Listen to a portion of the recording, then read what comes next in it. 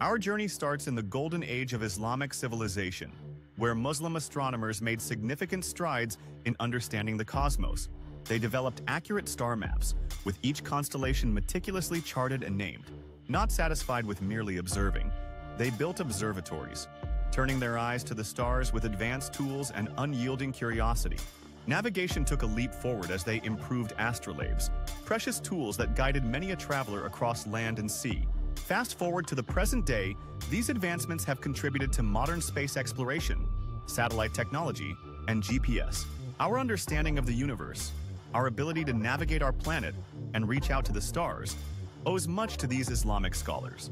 Their contributions are a testament to human curiosity and our relentless quest to understand our place in the universe. Don't forget to follow, like, comment, share, and subscribe for more insightful content. This story is proudly brought to you by Samba.